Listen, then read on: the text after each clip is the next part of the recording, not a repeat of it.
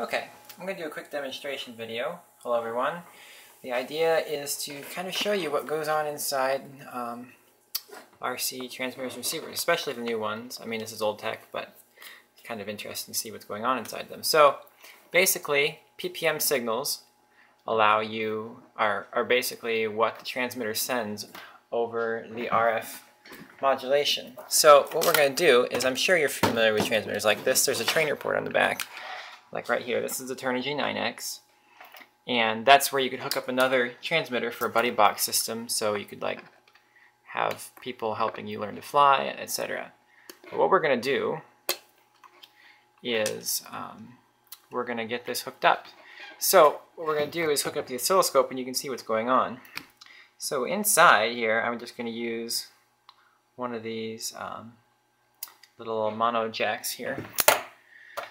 We're going to hook it up right to there, and the ground on here, just like that.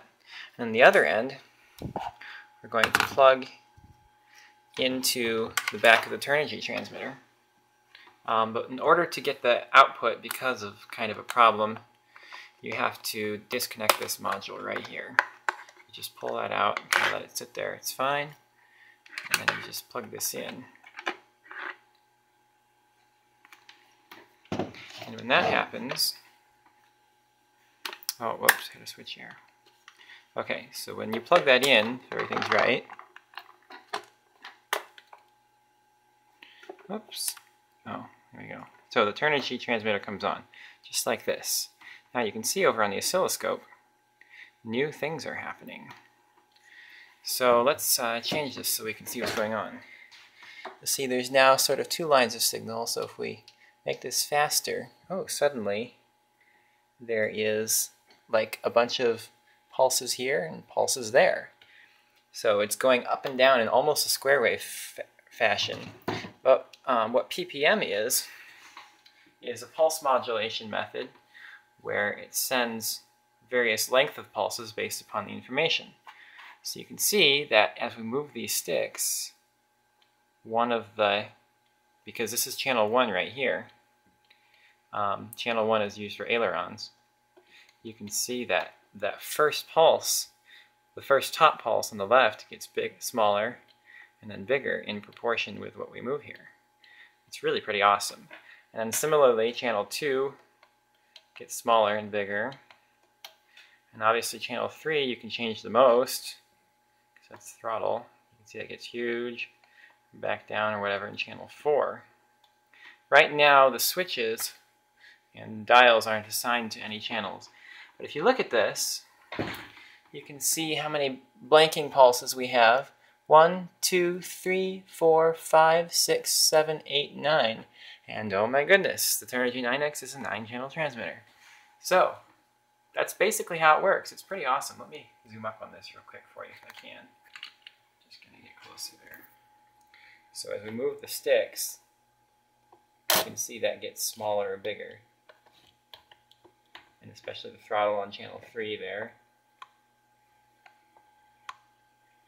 It's pretty sweet. So then I'm assuming what we're seeing to the right here, if we zoom out a little bit, like this bit right here is just a big blanking pulse. So if we look at this, currently right there, that's set to 1 millisecond per division. So, and I'm assuming that a division is one of these big squares. So you can look at this and assume that, well, maybe it's a little one actually. You know, it might be at that. No, I don't think it is.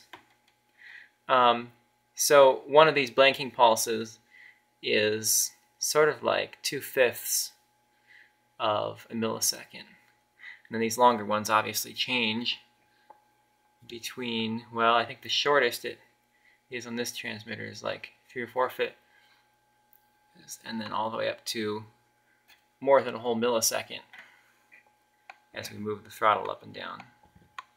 So that's pretty cool. So basically, what the transmitter has inside are the switches and dials that we see right here, you know, and then it has a processor inside which takes that and, you know, does mixes or limits or translates it somehow.